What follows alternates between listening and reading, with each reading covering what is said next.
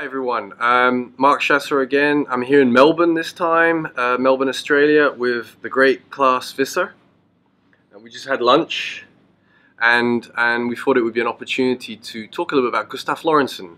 Because for those of you that may have follow us on LinkedIn, this story that I posted a couple of weeks ago about Gustav Lorentzen has proven to be quite popular with nearly 8,000 views and many comments. So we figured this would be a great opportunity to hear from Klaas himself, because Klaas knew Gustav Lorentzen from many years ago, and maybe share some great wisdom that he got from the great man. So over to you, Klaas.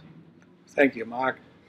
Yeah, I had the good fortune to work with Gustav Lorentzen from 1976 to 1994, the year he departed this world. He taught me quite a number of things.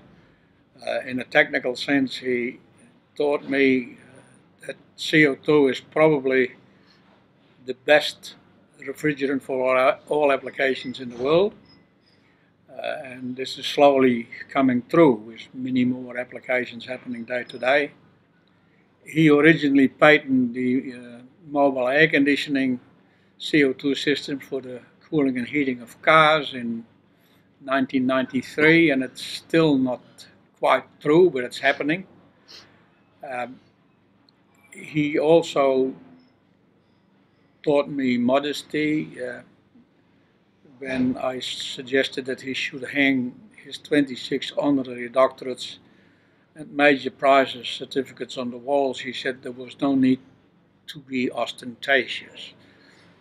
Wonderful man, great leader, and I hope that all his enormous foresight will come to fruition in the not too distant future, because CO2 holds the key to a lot of environmental problems, both in terms of an alternative refrigerant without global warming potential or ozone depletion potential, but also because of its multifunction characteristic.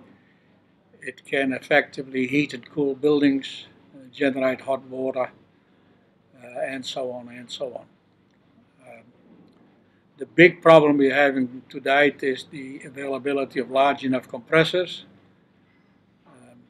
We need compressors about 10 to 300 times the size that we have today for large projects, particularly in heating and cooling, district heating and cooling systems.